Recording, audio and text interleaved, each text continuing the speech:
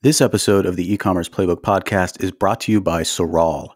Build your influencer marketing program on autopilot with a simple workflow for everything from gifting to paid campaigns. Try it out for free at getsorall.com/champions/CTC or with the link in the show notes. Welcome to the second interview episode of the Ecommerce Playbook podcast, where we are interviewing brands through the lens of their GQ score or growth quotient score to figure out what is true about brands that are growing predictably and profitably. And today we're venturing out of the skincare realm. Thanks, Dave Recook, for joining us last week. And we're going into another category that is prone to high GQ scores, and that is the supplement space. We're going to be joined by Dave Huffman, the CMO of Ancestral Supplements. And Ancestral Supplements is what we call a duckweed brand.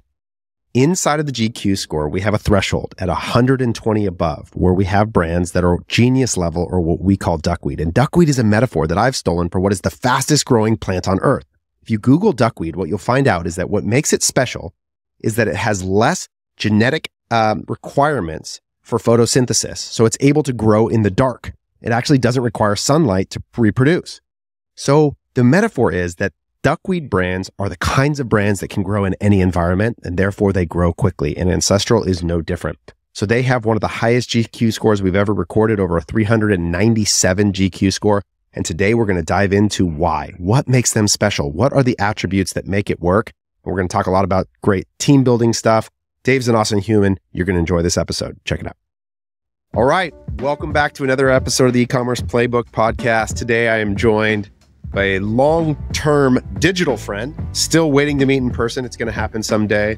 But I am joined today by Dave Huffman, the CMO of Ancestral Supplements. And I want to give a quick story of how Dave and I came to be friends, because this is one of the ways that I tend to develop some friends in the digital universe, is that he was a defender of me in a Twitter argument and showed up in my DMs, and I thanked him for helping me fight off the bullies. And I don't even remember what the topic was, but we discovered in that moment that Dave and I are kindred spirits and approach the world of acquisition and marketing in many similar ways, and actually bonded over the growth equation. So I don't know, way back in the day, CTC used to have in our office wall this giant set of steel letters, and it was visitors times conversion rate times average order value equals revenue.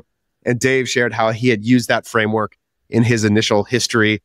And so we started from there, just finding all these ways we've talked leadership together, we've talked hiring, we've talked marketing, lots of shared journey. And now we get a chance to work with them on a day in and day out basis at Ancestral, which I'm super, super excited by. So Dave, give us a little of your story. Who are you? How did you get here? And then tell us a little bit about the brand before we dive into your GQ score. Well, it's funny. I was reflecting on some of this, and initially, this was probably back in like 2017. I had adopted like Drew Sanaki's growth formula, which is just 3 multipliers. There's no like profit component. It's all top line. And then it was around that time I stumbled upon yours, and my ego flared up a little bit because mine had worked for me, and then like I marched forward. We scaled a brand called Micro Formulas like pretty quick. We rode a lot of market category wave and we did a lot of good there too, but it was just a lot that just really fast growth. And I used that formula to navigate how fast, we needed to move and how agile we needed to be. And I actually hired a team around it. And it was around that time I re-stumbled upon yours.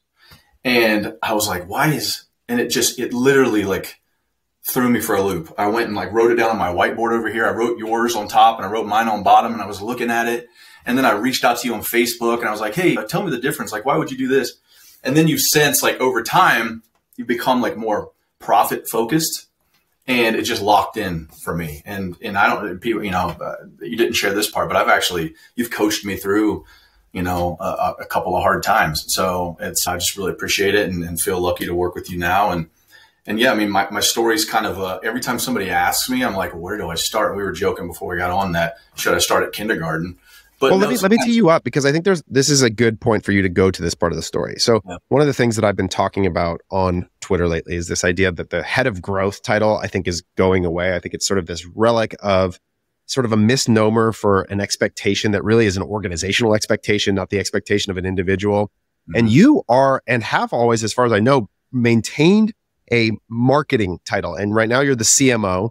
And I think what I've always appreciated about our dialogue is that you view tactical growth marketing through a broader lens that considers a lot more of it. So I'm going to use that as a setup for you to tell a little bit about your story of how you got to a place where you are a great tactician, but also have a broader view of the idea of marketing?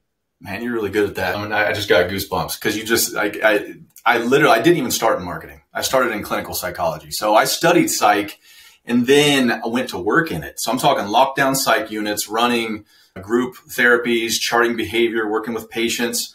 And, you know, as I got bit by the entrepreneurial bug at the time. And since I played guitar, I just made a run at a music career. And I actually did it for a while and built an audience. Had a festival, released merch, like made a decent living.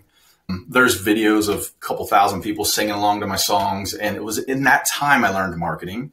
But I also learned that the dynamics of building an audience and some of the broader things that play how to make connection between larger groups of people. And I thought if I could do this with these crappy songs, I should be able to do it for a business that has a legit service and value to provide. So then I got into marketing. My son was born. I didn't want to be on the road 175 nights a year. And so I've always come at this, like, I sort of wear, like, I've had this badge of honor that I'm a tactician. In fact, you and I have had conversations. I typically have not worked with agencies because I've got this like ego thing to build in house. I've changed my mind on that over the years. And like even to the point where at Ancestral, the first move I made was to try to bring you guys on board. But I bounced around a lot. So I went and worked in consumer education, career education, healthcare, and then I finally got into supplements in like 2014. And I've just always viewed it from this, like, I look at it like this, like to some degree, it's probably sacrilegious to some marketers, but I don't really think marketing drives the needle as much as we think it does sometimes. You know, I think a lot of times it's market, it's category, but I look at it through a lens of market, product, and team. And even though I'm a big team guy, I think, you know, a good market or bad market always wins. You know, in a scenario where there's a great market will make a bad product and a bad team win. A poor market will make a great product and a great team lose. So in any case, the market to me always wins. And I just look at these like through this like broader lens, but I do believe in the incremental effects of great marketing. And that's kind of like maybe even to segue into Ancestral, and we'll get into some of those things. Yeah, I was just going to say, it's such a perfect setup. Yeah, I mean, that's where I started with Ancestral. There are broader things that we need to do and accomplish, but they could, you know, a brand that was basically grew on the back of a category, an owner influencer that's also benefiting from, you know, our sister brand who's growing, you know, on the back of an influencer in a category. There's a lot of sort of optimization. There's a sort of like tactical marketing cadence that we needed to get into. And that was like first place I started. So kind of doing like an and of both. We've got a short-term path, and I'm kind of now as we're getting into Q1, I'm like eyeing this long-term path of interviewing customers and deeper sort of category market research and things like that. I think this is, so if we think about the point of this series is to help operators and marketers think about what needs to be true in order to be successful. And in particular, what needs to be true in order to predict or produce predictable, profitable growth, which is sort of at the center point of what we're helping coach people through. And as is the case, I think, with most people as they sort of move through their career, you begin with this sense that you are almighty and in control, that I am the creator of all success or failure, and I take on all responsibility. And if there's anything I've learned over 10 years of working with hundreds of brands through COVID, through different markets, it's that actually I'm in very little control. Yes. It's much more like sailing than anything else, right? Yeah. And so I sort of apply the Floyd Mayweather principle. And I say the same thing to agency owners when they enter the service business is you want to be great in the service business, pick your clients well. Because it doesn't matter really, like how good you are is a marginal gain or loss relative to the impact of the thing. And I think as an employee, and this is something I think you did a really good job of, is you were thoughtful enough to understand that, yeah, I'm a great marketer. I'm a great leader. I'm going to do those things well. But if I'm facing a massive headwind, that may not matter at all. So yes. Step one, choose your boat. Choose the thing you're going to be riding in well. Choose the market well and start there. Because if you're fighting that force, that is an almost insurmountable task. Taylor, you and Dave helped me through this after we left Microbe. So for people who don't know, there's a brand called Microbe Formulas.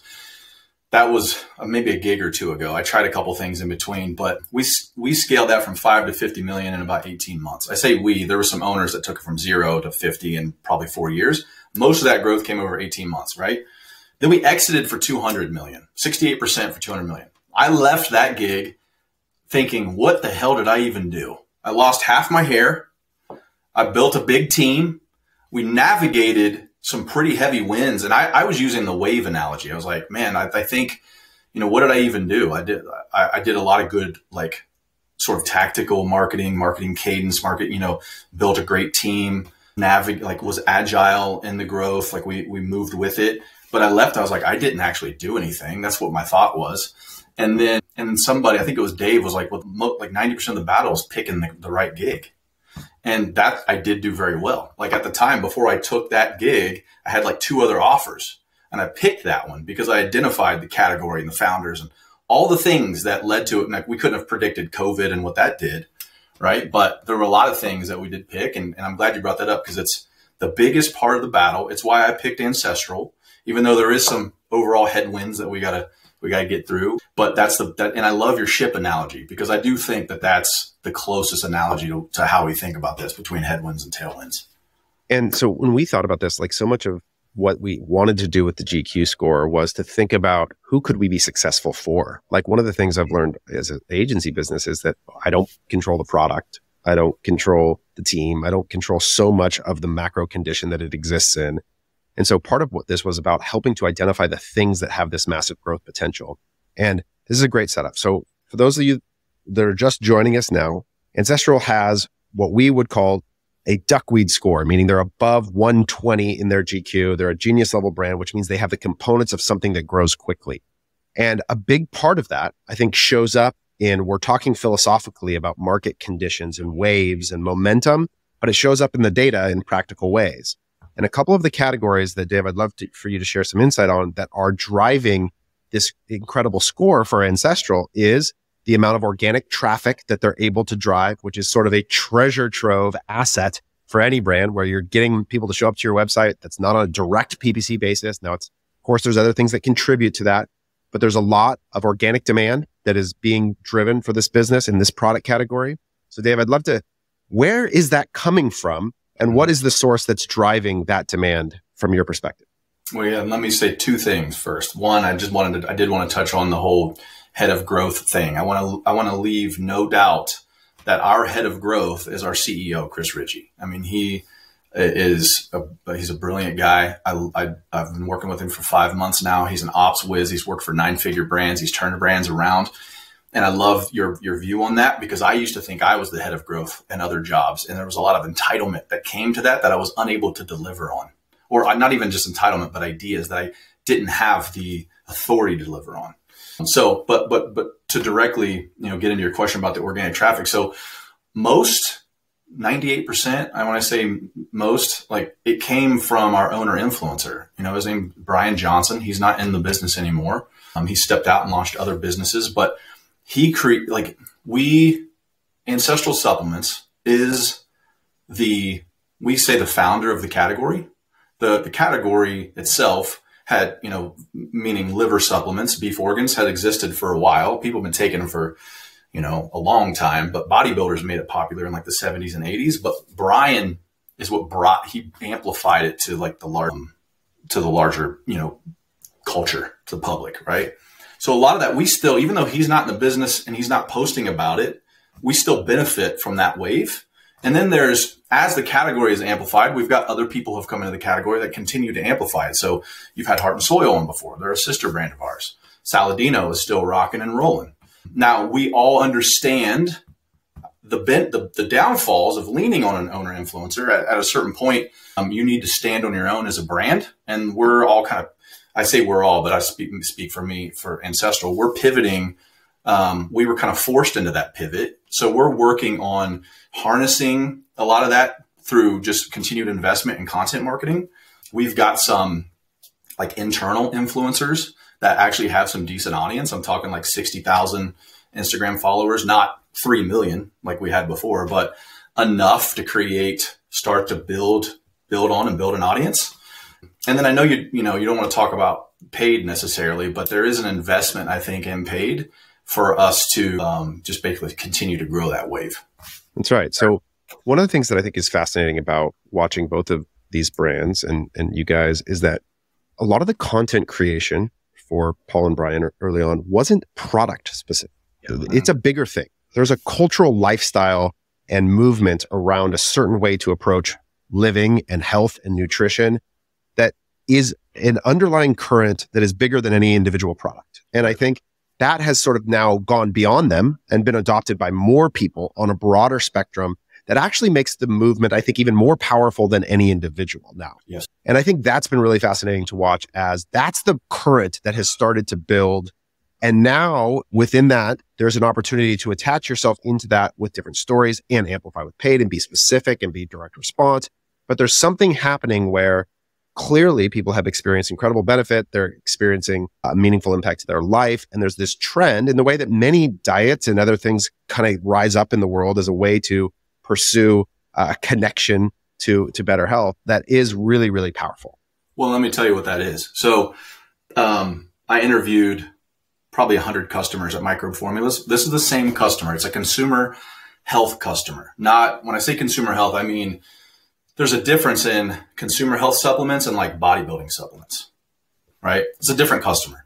So this customer has, and it's the same customer we've got at Ancestral. This customer has been suffering with chronic health conditions for probably a decade. They've seen, by their own words, this is their own words, they've seen a dozen or more doctors. Every one of those doctors have told them nothing's wrong with them, but they feel pain. They feel, they're tired. They know they're not themselves. In fact, they'll say, I don't feel like myself anymore. And I know something's wrong, but everybody tells me there's not something wrong. So what that does is that puts them on this journey that almost matches Eugene Schwartz's 5 levels of awareness almost perfectly. You can overlay it. It's, unaware, problem aware, solution aware. Over top that, you can do hopeless, hope ignited, hope restored. So they go on this journey from hopeless to health.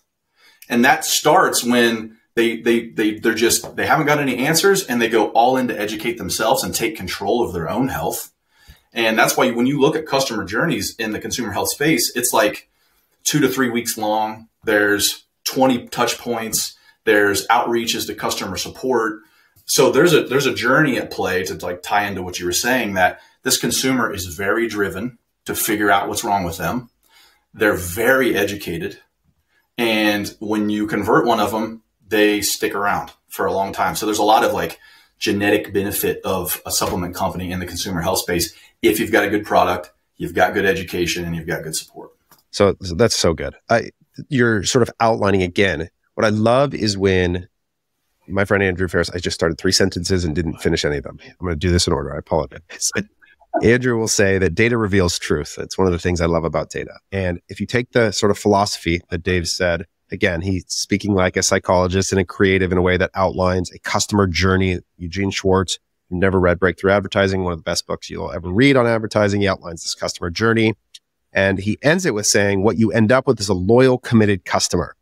That shows up in a metric that matters immensely to e-commerce brands and their capacity to grow and compound money over time, which is LTV, which is the next attribute that Ancestral uses to drive a GQ score that's through the roof. And I love that consumer health is an exemplary category for this, because it takes a lot to get someone in the journey, and the amount of customer support is required is high. But once they are there, this is like almost religious for people. This is a way of being that is identity connected, and identity doesn't shift quickly. It's much closer to permanent in a way that shows up in the consumption of a product, which equals very practically really high LTV.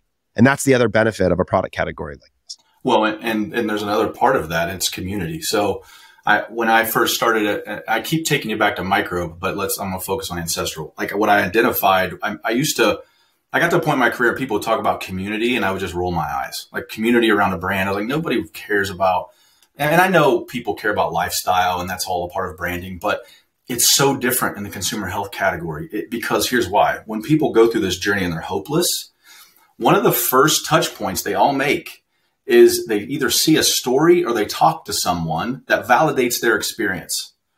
And in that moment, it's validated that there is something wrong with me. And that sounds bad because you never want to tell somebody that something's wrong with you. But when you know there is and someone tells you there isn't, it's actually a validating experience.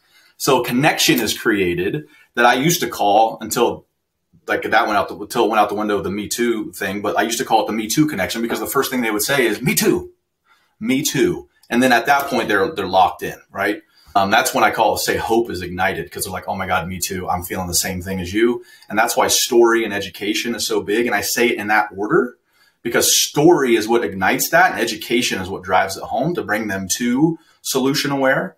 Story makes them problem aware. But yeah, community is huge too. Yeah. And it's the same thing we used to have with Kalo, which is that whatever your problem is, when someone has that shared experience, like, do you ever take your wedding ring off the gym? Yeah, I do that all the time. Like, I tie it on my shoelace. What do you do? I put it in my locker. I hang it on a little hook, whatever. It's like, okay, bonded. Okay, now I'm in a space where now I'm interested in a clear sense of a problem and solution that you can speak into, that the intrigue's already there because you've established this communal connection around an issue. And one of the things I say when I interact with both your employees or Heart and Soil crew is none of them talk to me about their like practical reasons for joining a company. It's like a conversion story. Like you'd hear from somebody at church. It's, I was sick and now I'm well. I was hopeless and now I'm hopeful. And when that's the case, you cannot tell them that their experience is anything but real. And it is so personal and impactful that their commitment to the participation in the thing is so high. It's just, it's insane. And the same gets true for the customers. Yeah. Yeah. I'm glad you brought that up too. Because you're right. It's the same. Everybody, in fact, we just got back from a retreat where we're really focusing on culture, and we did a lot of connection and time together. We did very little work. We rolled out these like, I don't know if you can see these like little culture coins that's got like pillars on one side and values on the other. Chris came up with these. They're really cool. But throughout that time, I did a brand positioning exercise, and I was so lucky to be able to start with the team and not get a lot of guessing and pontification, because these people have actually been through the journeys themselves. So, yeah. We talk a lot about good and bad UGC, but if you want a streamlined way to do the good kind of UGC, which is product seeding, then look no further than Soral. If you're still using a spreadsheet to save creator profiles for influencer management, you will love this Chrome extension that comes with Soral. You can see engagement rates, like projections, and their fair price without even leaving their profile. And you can add them to your creator CRM with one click. And that's just step one. You can search for influencers, send personalized outreach emails, manage your relationships, and track performance all in one place. Sound too good to be true? See for yourself with Soral's free trial. Just go to getsoral.com/champions/CTC or click the link in the show notes.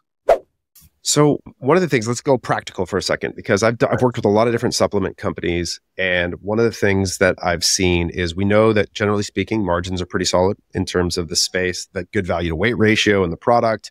Usually the shelf life isn't too poor, or is pretty solid depending on the product category. But there's two things I want to highlight. One is that I have found that if you think about the difference between the medium of delivery here in terms of powder, pill, gel, beverage, the different things that supplements may show up in, I have found that pill tends to be the highest retention rate of any of those form factors. Is that if somebody is taking a supplement in that form factor, it's got the best LTV of all the categories. And that's the category that primarily you guys exist in.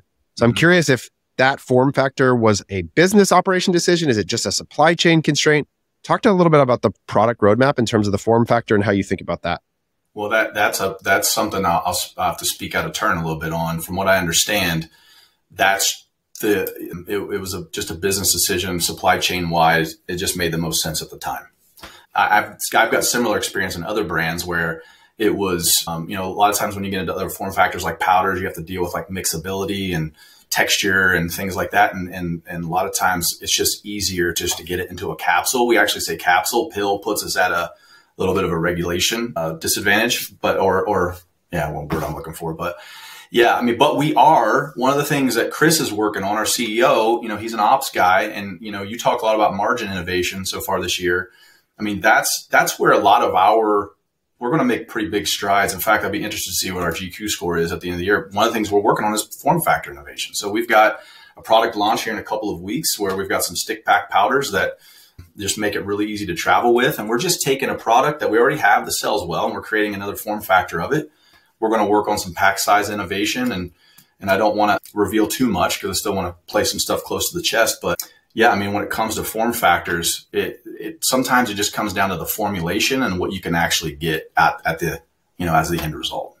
That's another place too, where I think this idea of market trend becomes really important. Like one of the things that I'm seeing in this category is gummy as a form factor is sort of on the right. It's a trend, right? And so what happens is we all sort of get used to consuming things. We see it in the kitchen and this person. And so, it's almost like we're returning back to the Flintstones era here of the 90s gummy vitamins we all took as kids. But there's something about that form factor. Because again, I do think the mixability with powders is such a pain for many people. And I just think about it as like, I don't like doing dishes, and you just make me get a glass and fill it up. And it versus just pop in the gummies and I'm off and running or whatever it might be, or take the pill and down I go, So I think that there's just some of that, but that's another category where there's trend underlying. So I don't know. I'm going to force you as a marketer to go to the one negative that does show up on your guys' score. And I know this is a complexity in your space because there are some novel ingredients, and it has to do with your cash conversion cycle and your production timelines.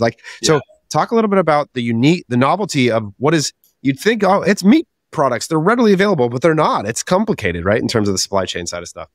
Yeah. So I'll say two things. There's another one on here I take issue with, and we'll get to that, and it's the number of peaks. But the cash conversion cycle, two things. One, I don't know that we really know that yet. When we filled this out, Chris had only been with the brand for 3 months. There's a lot of cleanup he's got to do. He's been singularly really he's wore all the hats, but he's been really head down in our P&L. But you touched on something that I'm glad you brought up, because I actually forgot about, is while our supply chain does, I think, differentiate us, it is complicated, to harvest the organs. It's not like, we just got a bunch of powders laying around. I mean, that's a whole process that come from, a singular animal that then end up in a powder, in a capsule. So that's a process that, there's not a lot of optimization that can happen there. And we just got to live with what we've got.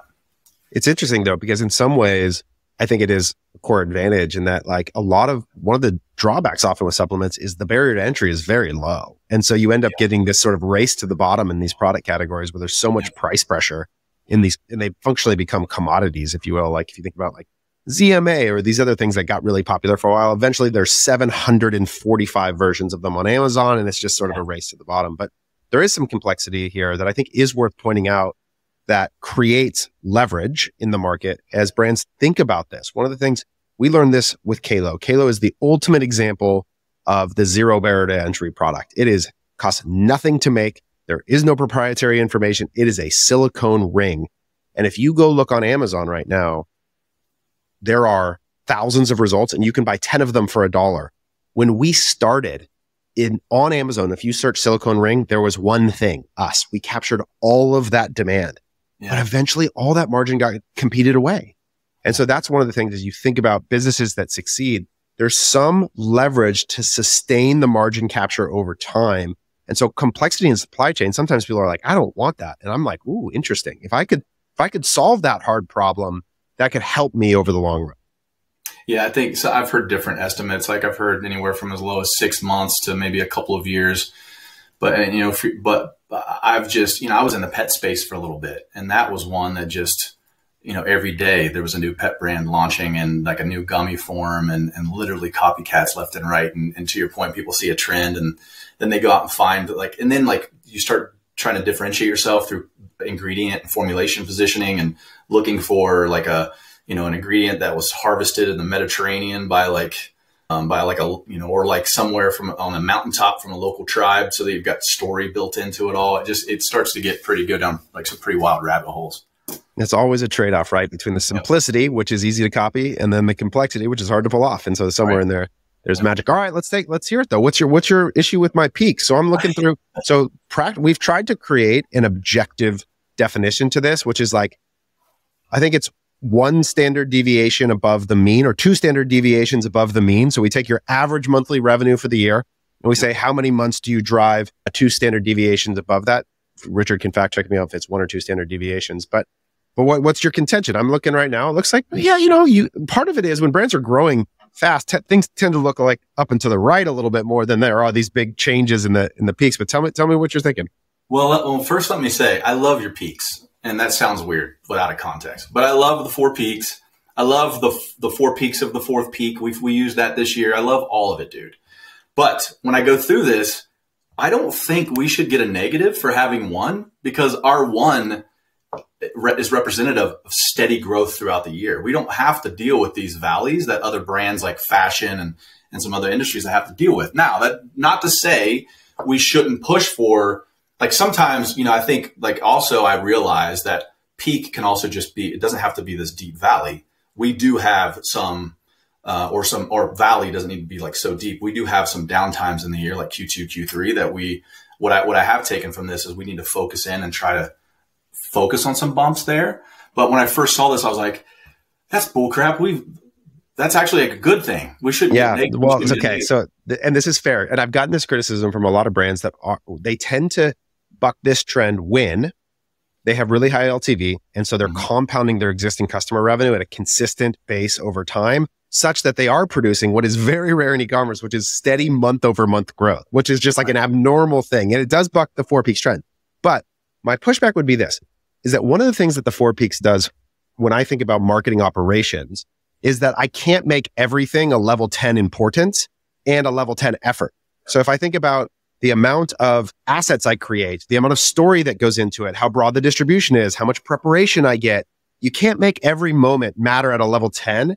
So my question back would be, how do you think about the parts of the marketing calendar then that you put disproportionate investment into if it's all just going to be the same every single month? And how do you give yourself space to do a deeper initiative around a big moment? Oh man, I knew you were going to get me on something. That's brilliant. And it's funny. I got goosebumps because right before this, we were on a marketing calendar call. All right. And we had our Q1 ready to go. And then a product launch got pushed back. And I'm pretty decisive. Like I break things down into minimally viable chunks. So I can move. I'm a quick start. I can move. I can make decisions all day. But I was stuck because I was like, how do we weight the importance? Well, it's a product launch. That's highest priority. And then, but I also, the way I'm thinking about it now is there's a lot of marketing that hasn't been done in this brand. Something we didn't talk about is 70% or more of our revenue is actually on Amazon. We're an Amazon business. When I came into this business, I was like, did a mental calculation of revenue per employee. And I was like, whoa. I mean, we've got a very small marketing team. At my last gig, it was like 25. Here, it's like 5. So like weighing the importance, but then thinking about, well, what hasn't been done? We're setting a new expectation and setting a baseline. So that makes it easier for me to make decisions and know that we don't have to do everything right now. We just have to do more things. And that's going to put us in a better position going forward. But that's a great point. Yeah, I think especially product launches are a great example for me, where if I think about the universe of potential marketing initiative, you've got to seed product to influencers ahead of time. You've got to produce UGC. You've got to do a photo shoot. You've got to think about all the different ways that you could distribute this product and message. And we like to break it down. I'm doing some coaching with a brand owner right now, and they're breaking their moments into tier 1, tier 2, and tier 3. And they're trying to build playbooks around each of them. So like tier 1 would be, we do this much messaging in this many channels with this big a budget and this many influencers, et cetera. Tier 2. And the good thing is then you can start to connect that to the demand planning around the amount of production and inventory that you purchase and things like that. So again, when everything's kind of just working, there's not necessarily the need to create these deeper moments. But for many brands, I see that like, hey, they're trying to drive disproportionate return, or they're actually dissatisfied with the present state. And so how do we get to an outlier outcome? Well, we've got to stop and go, okay, we're going to think deeper about this a little longer. And I found that like, I remember when I was sort of on the brand side running marketing, that you couldn't go deep and wide all the time. And so it was like, okay, each moment we've got to think, how deep and how wide are we going in each of these things and why? And some sort of cadence to that, I think, was helpful from a functional standpoint. Yeah, it's like a multi-level thing. And I have a tendency to stay just minimally viable, just to turn sprints and just keep action going. And I actually need to take a step back and think about the bigger swings that we can take as a brand. That's probably a weakness of mine, is not doing that enough. But yeah, man, that's a great point. I was actually looking through this before you sent it, and I was reminded our cost of delivery, I think, is going to get better too. So I would say marketers and CEOs, one of the first places that I would look if I were you, and it's because we didn't until recently, is your shipping. So Taylor, we were shipping everything 2-day air. And it's like part of that above and beyond customer service, right? That made us who we are. But what if I told you that we could do 3-day and save $6 per order? Yeah. So there's going to be a lot of contribution margin we're going to get back on that side that we can put back into advertising. But Yeah, there's Chris, and and then he brought me on. We've done a lot of work here even since we got this, but that was a huge win. We were at our retreat, and he got an email, and he goes, "Hey, do you want to switch shipping?" And I said, "Yeah, I've been meaning to talk to you about it." He goes, "We could save $6 an order." I was like, "Send it right now. Let's go." That's right. And the customer experience, 3-day is still a value proposition. Like that's still caring for them in a way that honestly probably will be negligible in terms of their impact. But I want to go, so you mentioned cost of delivery. You guys are right at the benchmark again. Product category lends itself to that really well. You talked about the team though, and lean OpEx is another thing. This is a common trait that I see. If I could find any category where almost universally profitable businesses are driving leverage, it's on the OpEx side. They have a team that is producing disproportionate value to their cost. And so my thought is, as a newer person, because Dave, you've been there, what, 4 or 5 months now? I don't know. How far in are you? Coming up on 5, yeah. So you see that, you know, the team is lean, which means there's always more to do. There's some level of strain or capacity in that all the time that's a consideration. But how do you think about what investments to make and how you think about the relationship of the cost of your team versus the value? And when do you grow the team? When do you not? How do you think about building your team in light of that as a leverage point?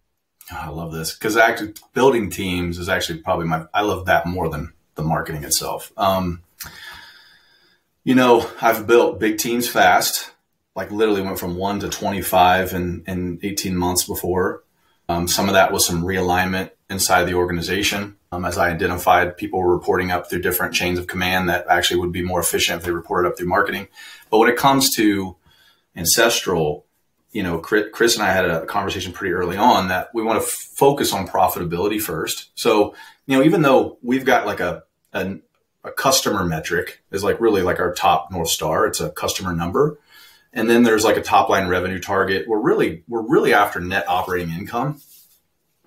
And, like, as you said, like a real quick way to bloat that out is to just build a big team.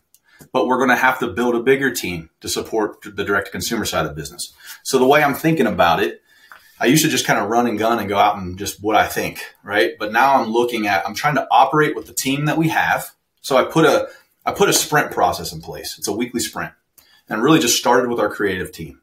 And it's just a really simple process of capturing ideas throughout the week, reviewing the ideas, and then pulling them into a work week, which I'm calling a sprint. And setting a target number of like creatives that we need to produce out of that, and creatives and copy, right? And we pushed really hard at the tail end of Q3 and into Q4 to the point where people were just losing their minds. Like, Dave, like we need this. I cannot keep this up. And that's what I'm looking for. And that's what I call a gap. So when I identify the gap, that's what I go out and hire for. So what I realized is at first I was leading a lot of these sprints. I was helping take them through. I had to design the sprint. We've got a guy that's like brilliant creative strategist from TV, but he's never really learned from like a creative director. So that's what I'm going for first. That's actually, my first hire was actually a director of content, like my first week, but she was already in the pipeline because, to your point, we needed to capture more of that organic demand, more organic traffic. But I just we try to operate as lean as we can. I really coach communication. We had a scenario a couple of weeks ago where I had a guy who would be my director of growth. He said, I've got a lot that I want to bring to the director of content, but he goes, I know she doesn't have capacity, so I've been holding on to it. Well, I encourage them to have the conversation because that's where I identify who we need to hire.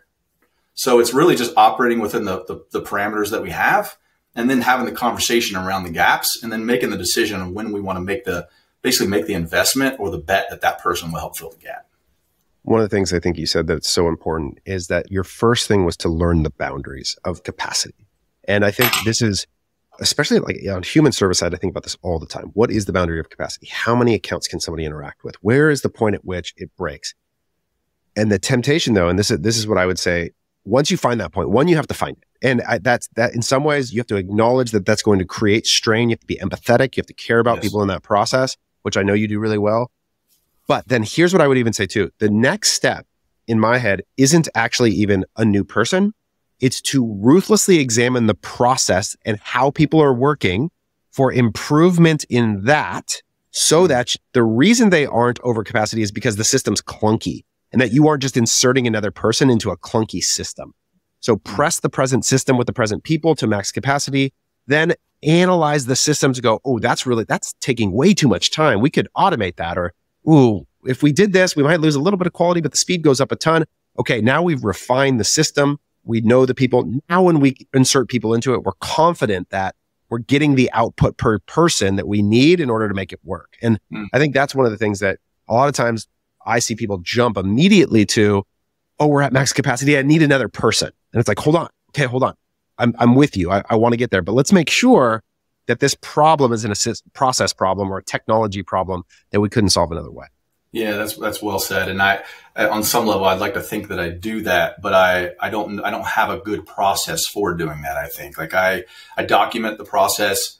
We go over it together. We stop down and we review it together, and we talk about where the gaps are. And you're right. There's a lot of empathy that needs to happen. In fact, a lot of times you just most of the time or all of the time, you have to just be willing to let things fall through the cracks, let things fail, instead of keep pushing people.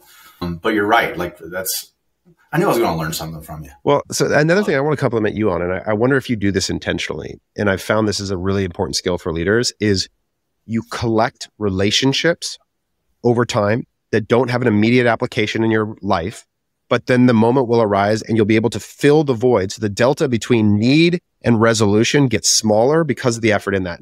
There's 3 ways this has shown up for me. One is every time I've had a job opening, almost, you've made a recommendation of somebody, and it sounds like this. It sounds like I was probably going to hire them later, but if I'm not going to, you should do it.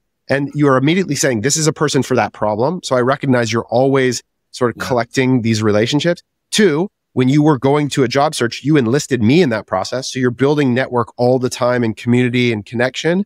Is that something you do intentionally, or is that a natural sort of just characteristic that you have? Absolutely. So my mom always used to say, I can still hear her when I was 5 years old, David, it's not what you know, it's who you know. And, there's maybe somebody might push back different ways of thinking about that. But when I was getting out of music, I didn't even know that I wanted to do marketing, but I kind of thought I did. And I read Keith Ferrazzi's Never Eat Alone. And I went from playing on stage with not even leading marketing anywhere to the head of social for a Fortune 1000 in like two years. So, but that was because I just networked and I provided value in conversations. And then when it was time, I just asked for a return. I don't do that very often, but I've got like 2 calls next week for people that I might bring on. I might not. I might, just knowing them, I might refer them out to someone. I'm always, I've got Matt is hooking me up with a couple of partners that I want to have intro calls with. So when it is time, I can either refer them or I can just have a conversation that we're ready. So yeah, I'm always thinking about it. I was telling Chris yesterday that I've always got my recruiting hat on, and I've always got like a networking hat, but it's also it's not just networking. Like I don't think about it like that. I think about it as I just want to provide as much value as possible. And oftentimes you won't even see me on the podcast circuit because I don't really know that I've got a ton of value to provide, because I see all the stuff you guys are talking about and I'm like, well, I would just say that. So that's great. but dude, again, for leaders, and I try and enlist this for my managers, is hiring is a very cumbersome process. And if your process for hiring is, oh no, I have a new role, starting at ground zero, start that engine, you will get exhausted by it and you will come to hate hiring. Absolutely. But if you are always hiring, in the sense, I tell my managers for their departments, always have a job posting open.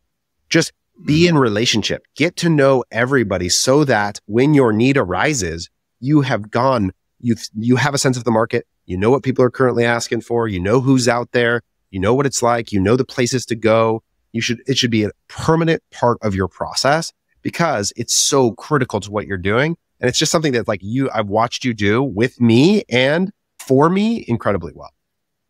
Well, and there's something, I think, did you say always have an interview? Yeah, that's right. It's like always, exactly, always be in that process. So I used to say, and I would say this to my team, always be interviewing. I would push them to interview and they were like, what do you mean? You want me to leave? And I would say, absolutely not.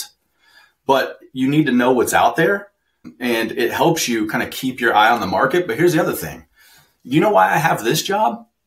Because towards the tail end of my micro gig, I would interview every month. I had no intention of leaving, but I just helped me understand where the market was going. It kept my chops strong. The reason why I have the Ancestral gig is I interviewed at another company. We both agreed it probably wouldn't be a good fit. I wasn't looking to leave anyways.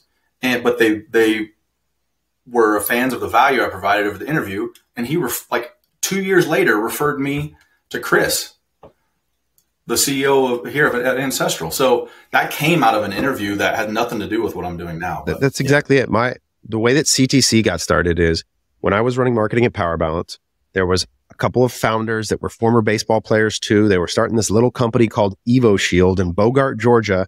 And they said, hey, we've been following you guys. Could we meet and just chat about stuff? And I wasn't a service provider at that point, but I was like, yeah, I would love to chat.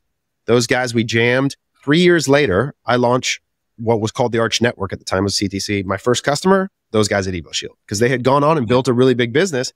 And I had stayed in relationship so that when I went to launch my own thing, that was a relationship that was obvious. There was trust. They had felt a sense of connect. Like all of that is part of the experience of, like, and when I think about running a lean OpEx, like one of the things about the efficiency of an organization is hiring and turnover has massive cost to the organization, and bad hires are really difficult. And getting the market wrong and overpaying is really bad for the organization. And so you have to have a skill of the sense of the market, relational equity with people, the ability to make good hiring decisions. That all goes into what shows up as an organization that has operating leverage. Yeah, I mean, honestly, to some degree, I don't think you even know an interview process. I don't even know if it's helpful, because you really don't know until you've worked with them. And then you have to make a decision. Do I do this? If it's not working, do we fire fast, or do we coach up? And that's something that I'm always back and forth on, because I love to coach and I believe everybody's coachable. I've learned over the last few years that I need them to at least meet me halfway. But yeah, that's a really interesting point. So much of it, again, if we think about the whole strain of what we're talking about here, is the LTV is a function of the connection to the community and to the solution and problem. To the lean OpEx is a function of having great people who you trust and know and are able to create operating leverage with. Like, it's easy to get lost in the data. And I think if there's any drawback to trying to algorithmically output a score that makes brands sort of seem like they're just a bunch of inputs and outputs, it's that what's lost in the creation of these numbers is generally very human attributes. And I think that's one of the things I'm hoping to get out of this podcast. I'm hoping you guys see that in Dave. Back-to-back Daves, by the way, Dave Recook and Dave Huffman, both. You'll notice that they are human in their language. They care empathetically. And the last thing I want to tell you guys about Dave, if you're a brand and you're thinking about hiring an agency provider, here's what I want you to know. Dave is, without a doubt, the person that I genuinely believe cares about my business and goes out of his way to praise my team when they're successful. And he's equal parts care and challenge. So I'm going to give you a story that's literally sort of happening right now. And I'm going to tell you why his investment on the front end makes a difference. Okay. So Dave, from the time he started with CTC, has been out of his way to send me voice messages, to check in with me, to let me know about when things are going well. And yesterday they're having an issue with a feed or, something. And we were slow to respond and didn't get it done in the time. And I saw Dave post a message, because I'm in every Slack channel. And in particular, I keep an eye on Dave because it matters to me. That relationship matters to me. There was frustration, and he expressed like, this isn't good enough. And what preceded challenge was lots and lots of care, such that I knew like, okay, this is a person that when that happens, there's a level of response then that like it enlists me. So I go directly to my VP of paid media. We need to resolve this now. What is going on? And you earn that through this relationship of equal parts care and challenge. And if you want to have a great relationship with a service provider or employees, that's the pathway. It begins in that way. And so Dave, I just want to say I appreciate you for that palms down approach. I think it's served you well, and it makes me eager and enthusiastic to want to win for you because of the way that you approach it. Well, I appreciate that feedback, man. That means a lot, because I actually didn't like sending that message, but I do that because I didn't used to be that way. And over the years I realized that didn't serve me now. And also now my wife is an agency owner. I've worked agency side, so I know what it's like to have unrealistic client expectations, and we're all just trying to do the same things. I appreciate that feedback, man. Yep. Well, there you go. Go check out Ancestral Supplements. Amazing brand, an incredible group of people, and one hell of a GQ score. Dave, thanks for joining us, man. Thanks, man.